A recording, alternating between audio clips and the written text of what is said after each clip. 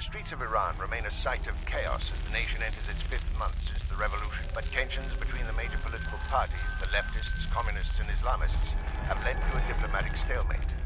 Internationally infamous for his lavish lifestyle and oppressive dictatorship, His Imperial Majesty, Mohammad Reza Shah Pahlavi, fled the country when violence and political strife had peaked.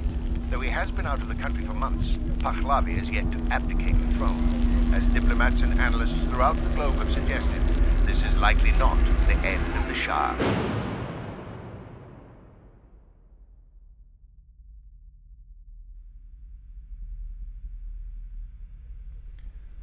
I did everything I could to avoid this bloodshed.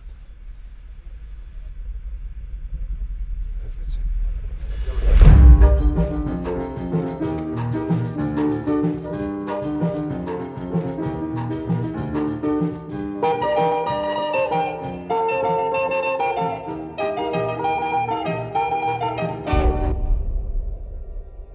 If your throne is to be returned, Khomeini must die now.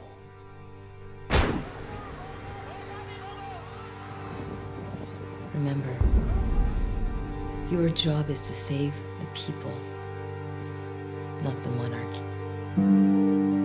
Saving the monarchy is saving the people.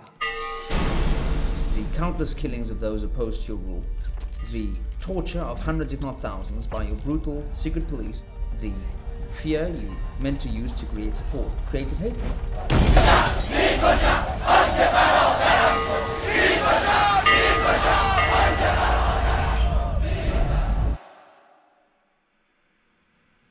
A dictator may survive through bloodshed and massacre, but the king can simply not do so.